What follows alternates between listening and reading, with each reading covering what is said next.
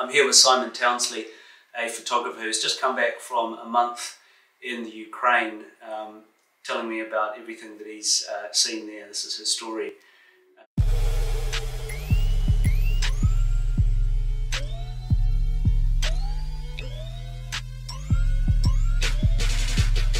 So you went to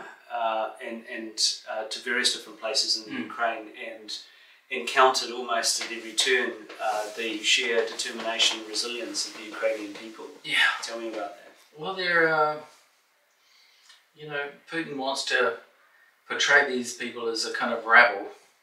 I think he's going to be seriously disappointed, you know, what has been already, because, you know, without a doubt, I had a very good friend, a Ukrainian friend who I've known for a very long time, and he used to tell me stories about Ukraine and what horrors were perpetrated on them by the Soviets, Stalin in particular, who, you know, is alleged killed more people than Hitler did.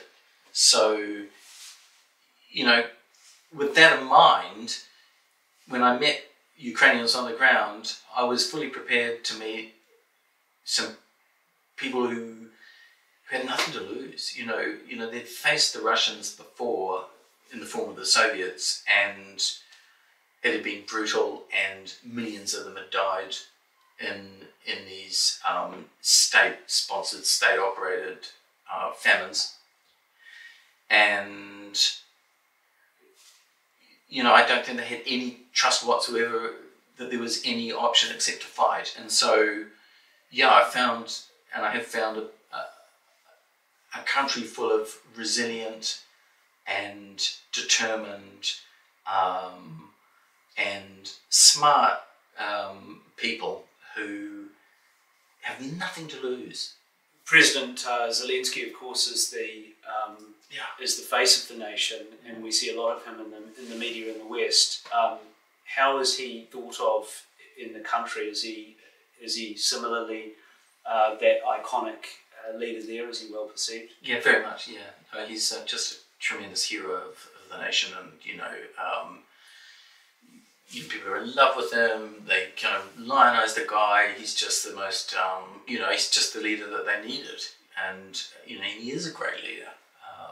What will happen after the war, you know, who knows? But you know, I mean, as a war leader, he seems to be doing the job of inspiring and leading people from the front. And of course, some of the extraordinary stories are not so much President Zelensky and what he's doing, but with ordinary people, the citizens of the country, who are fighting their own fights on a day-to-day basis. Some stories that stand out in your mind of people that you met while you were there, Ukrainians? Yeah, I mean, you've got whole communities pulling together, and they do seem to really be pulling together. You know, there's a kind of sense of being a member of a community and volunteering to go and fill sandbags, or you know, volunteering to go and dig trenches. Beyond just the idea that you might volunteer to go to the front and fight, and there are plenty of people doing that. Youngsters, I met a few youngsters who they wouldn't take on because we've got enough experience. People, we don't need to take 20-year-olds yet. Thanks very much. So there's everybody wants to be in. Most people want to be involved. Yeah. That I've seen at some level, they all support the effort that's going on to withstand this invasion. You know, I didn't meet anybody who was saying, well, you know, maybe this is a great idea for the Russians to come along. No. And maybe you wouldn't expect to meet them, but yeah, there didn't seem to be a sort of any kind of crack in that. Yeah. Simon, you took incredible photographs. One of them that stands out in my mind was a picture of a couple of boys, I think, sandbagging. Yeah. Tell me about that. Well, these guys, I went to Odessa, and so when we got to Odessa,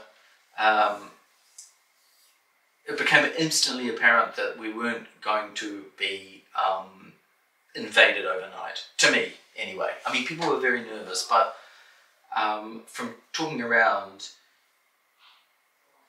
I mean, I'm not a military strategist, but you make your own draw your own conclusions when you're there to keep safe. So my conclusion was they've got 3,000 Marines, we think, off the coast. That is not enough people to land in an amphibious landing to control a city of 1 million people.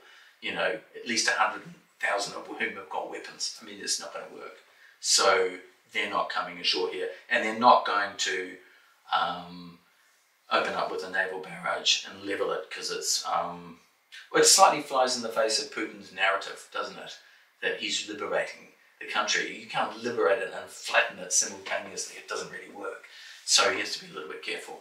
So we were told, look, so I thought, well, okay, what am I going to photograph? And they said, well, come down, they're filling sandbags. But it was extraordinary to go down and see, because there were dozens of people, hundreds of people down on the seafront, filling sandbags, loading them onto the back of trucks, and they were driving them around to, you know, all over the town.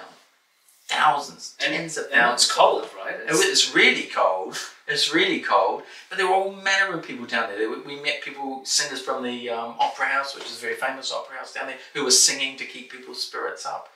And I spotted this couple of kids, and they'd taken their buckets and spades down as if they were just sort of going to the beach. Well, one was 8 and one was 6. Really? And their mum had taken them down and said, come on in, you know. And they were filling sandbags. They were filling sandbags. And they were so enthusiastic.